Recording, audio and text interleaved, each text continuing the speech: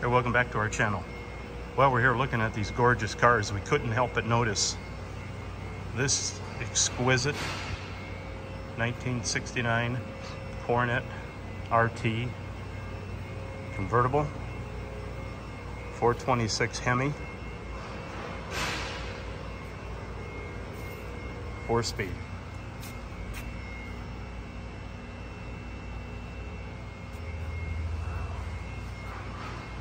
This has a WISE validation report.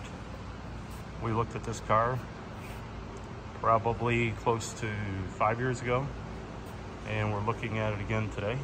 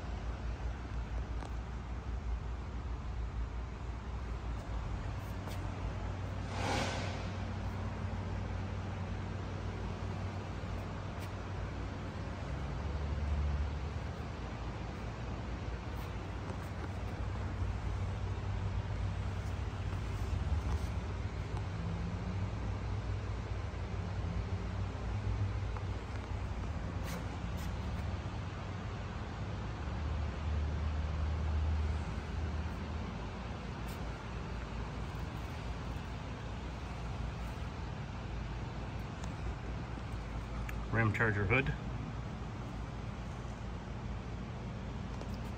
and certainly on Hemis that have power brake boosters, which you would see on a Ram Charger hood, on this side there would be a recess, provisions to clear the master cylinder. This particular car has manual brakes, so it uses the standard Ram Charger box.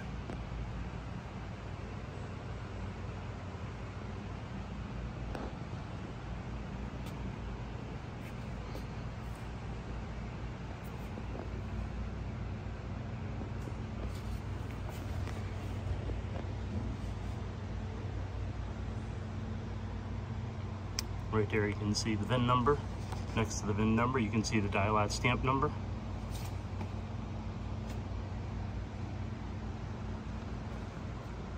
Trim tag's been removed because it's in storage. Don't want to take a chance of it disappearing. There is the VIN number. It's stamped.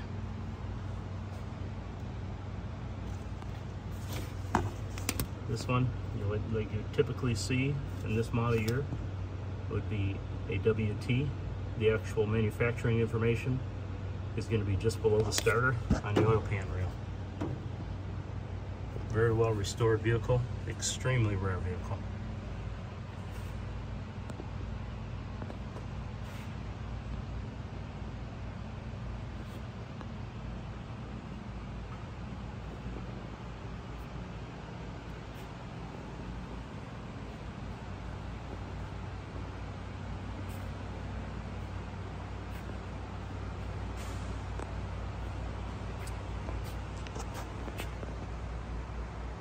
Typical convertible configuration on the V-pillar, and of course you have the mating detail on the door.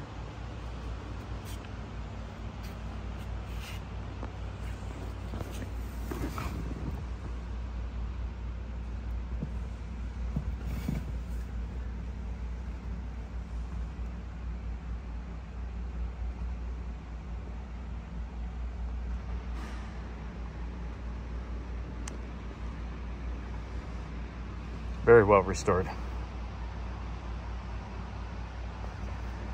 Taking another quick walk around it.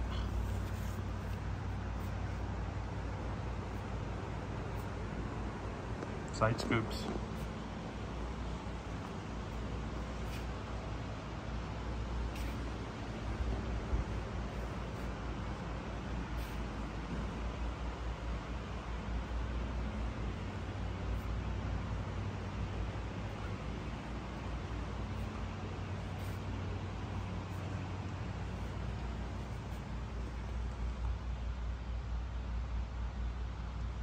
Thanks for tuning into my channel.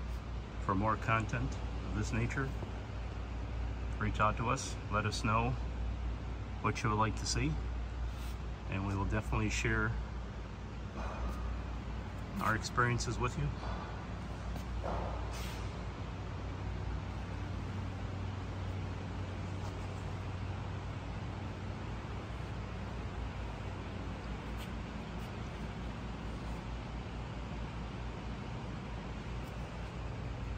There's one detail I want to point out.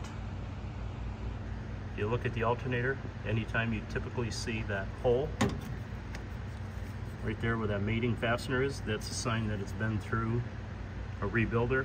Often what happens, that fastener is froze up, so they end up having to countersink a hole in order to separate out the two halves. This is where you need to reach out to Jim Ridge from Dixie Restorations.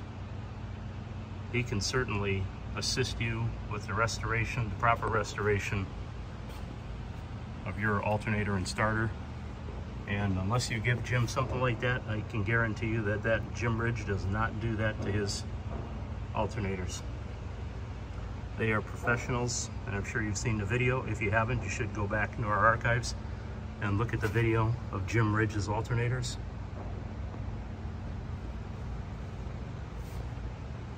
It's well worth looking at.